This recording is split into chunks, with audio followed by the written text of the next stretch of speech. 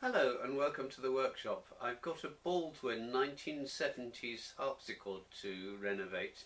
It's an electric one with pickups over here and a pickup along here.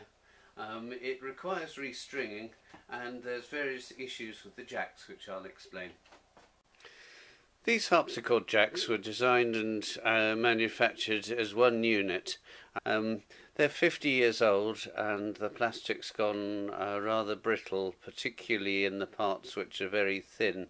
And you'll see that the plectrum is dangling down a little bit, so it's not horizontal anymore, it's pointing downwards. That means when the jack drops down after plucking the string, the jack tends to hang on top of the string. Now, to begin with, I considered replacing all the jacks with a modified Bolton jack, something like this design. This works reasonably well. The spring there is much more flexible. The plectrum points slightly upwards, so it returns easily.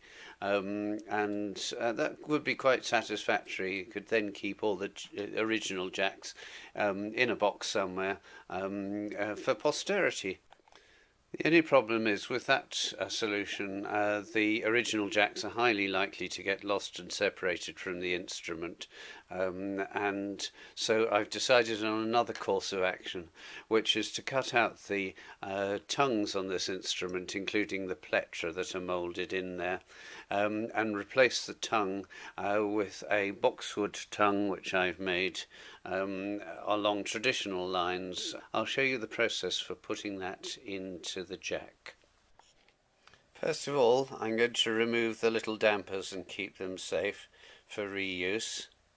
They just pop out of there, and then I'm going to cut away the old tongue and save that for posterity in a little bag which will be firmly attached underneath the harpsichord. I then do the most critical operation of the whole thing, which is to drill the hole in exactly the correct place for the pivots that goes through the tongue. Having done that, I'm doing 3 further holes, and these will accept the spring for the jack. I then need to introduce the axle into the little hole that I've made. It's quite a tight fit and it stays there and doesn't slide around. I'll be pushing through the pin, so that then fits into the hole in the other side, and I file off any excess pin. The next job can be quite fiddly. I've got a little bronze wire and I'm introducing that from the front of the jack into the lowest of the 3 holes that I made earlier. I'm bending that over so that it's close to the top where the tongue is, and I'm bending this tight in there, and then turn the jack over, feed this back here. This is the way that De Blaze used to make springs for their jacks, and if you've nothing to put a bristle into, it's a useful alternative. So that's pulled through there. This is bent there. This is cut off here. So here's the easy bit. Put that in the vise, tighten up the vise really nice and tight, and that flattens all the spring against the jack body. Take it out, perfect. And I'm taking this spring and I'm bending the very end of it so that it doesn't dig into the tongue, and then I am curving that so that the spring then is going to bear down. I'm bending it so that it's in the right place, so it bears down onto that tongue there. At this point I take one of the plectra which I've made specially for this job, and I put it from the back of the jack into the plectrum slot, and I slide it in from the back until it's nice and firm and won't budge. It's sticking out of the front. I'm trimming it off at the back, and then the jack goes in the slot there, and you'll see that there's a bit too much plectrum sticking out the end.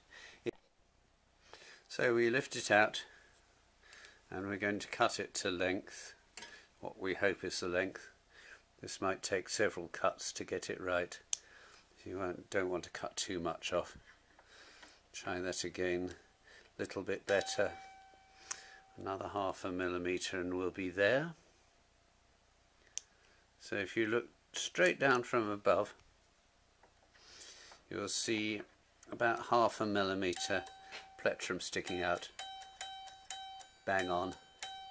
The only other job then is to replace these little dampers and do this 56 times for the rest of the instrument, plus of course replacing all the strings. So in true Blue Peter tradition, here's one that I did earlier, and let's have a little tune.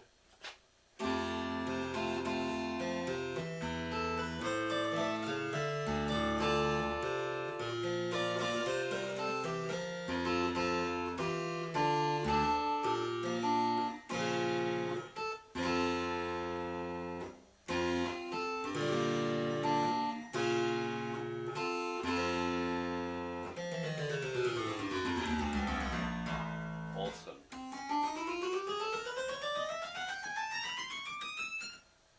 It's quite a privilege to have 2 of these amazing instruments here at the same time, so many thanks to the owners.